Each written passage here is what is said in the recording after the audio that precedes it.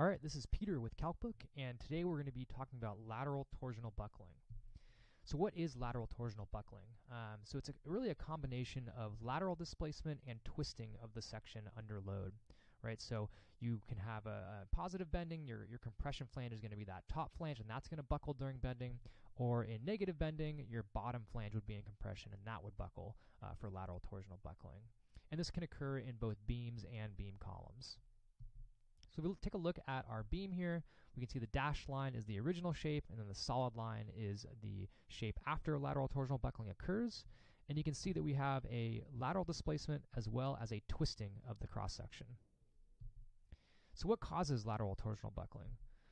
Well, two things to start. We have our unbraced length and our slenderness, right? So if you look at the graph there going from left to right, you can see that as you get longer and more slender, you're going to have more and more lateral torsional buckling. And then also our bending moment, right? What type of loading is applied to the beam affects the lateral torsional buckling capacity. So you can see this comes out in our CB factor, right? So for a distributed load, we have less capacity, and then for a point load, we have more capacity.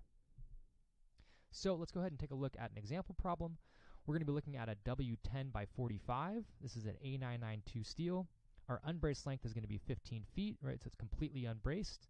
And our ultimate moment is 115 kip feet. And this comes from a distributed load. So we're going to go ahead and take a look and verify the capacity of the beam. So we're going to open up CalcBook, right? We're going to go ahead and go into our steel design module. We're going to take a look at our member design, and then we're going to go into flexure about the major axis. And so we're going to go ahead and select our shape here. We have a W section. It's a W10 by 45. And the values for our yield properties have already populated based on this shape selection. Then we go into our flexure design tab. We want to select what type of bracing we have, right? We can either do fully braced or we want to enter our length, right? And we want to enter an unbraced length of 15 feet. And if you want to know some more information about that, about what we're asking, you can open this tooltip here. We're looking for, obviously, the brace points of the compression flange. And in this case, we have the full length of the beam, so we're just going to enter in 15 feet.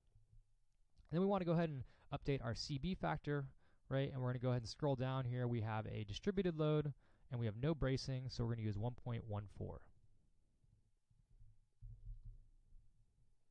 Okay, well now we've got all of our inputs entered. We can go ahead and take a look at the calculation. So we're going to go ahead and check for slender elements first.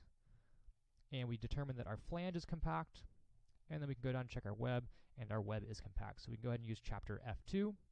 We want to check our nominal yielding moment, which is 2,745 kip inch. And then we also want to take a look at now our lateral torsional buckling. Right, so we determine what our LP factor is, and our LR factor, and then we want to figure out where our unbraced length falls. And in this case, we fall in between LP and LR, so we're controlled by inelastic lateral torsional buckling. And then from there, we can calculate what the moment capacity is due to lateral torsional buckling, which we see is just less than our yield moment, so our design flexural strength is going to be controlled by lateral torsional buckling of 199.7 kip feet. So that's lateral torsional buckling utilizing CalcBook software.